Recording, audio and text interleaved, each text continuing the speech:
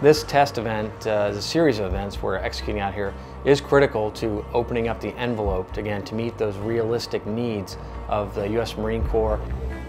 Shipborne capabilities are important for the F-35B because they're important for the Marine Corps.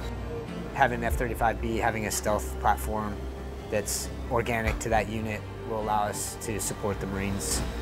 I'm honored. I've never thought that I'd ever be a part of anything like this. Every day I wake up, I see something like this and how it performs. It's amazing to see what this thing can do. Certainly one of the more important things we're doing out here is operating the F-35B aboard an L-class ship at night. Our striking power as a national force typically comes at night, so the ability to operate this aircraft from these kind of ships in a nighttime environment is critical for Marine Corps IOC. The F-35 is going to allow future pilots to worry less about stick and rudder skills and more about executing the mission. The Aviate-B is a workload intensive, very procedurally intensive aircraft to fly, especially aboard the ship. This is a much more forgiving aircraft to mistakes that the pilot might make. The fact that the Harrier was not fly-by-wire at all, there was nothing in between me and the flight controls. So I could do things in the Harrier that would very specifically get me killed if I did them incorrectly.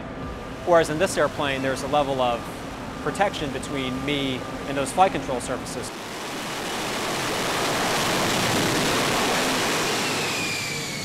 So in a mission, up and away from the ship, that's going to allow me to spend more time thinking about the tactical picture, thinking about how I'm going to support the Marines on the ground.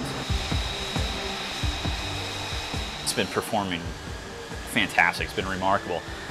Compared to Legacy Stovall, it's absolutely steady and rock solid. I think the Marine Corps is really going to be happy with the aircraft. Operating in a shipboard environment is very, very dangerous, and the workload for the pilot is very high. For the F-35, speaking with the pilots and being in a tower, that workload has been significantly reduced, and therefore the risks associated with operating aboard a ship has also been reduced. But in terms of handling qualities in relation to legacy aircraft, it's by far a lower workload on the pilot to come into the hover, to cross over, to line up on the spot. It's a very low workload because the computer is taking care of all the many control inputs that need to be required to have a stable hover. DT2 has been kind of a watershed event for the F-35B program and its compatibility with LHD ships. We've pushed out the wind envelope beyond what the legacy platform, the Harrier, was able to achieve. A fifth-generation aircraft, such as the F-35, will open up threat areas where previous legacy fighters that operate off L-class ships weren't even invited to play.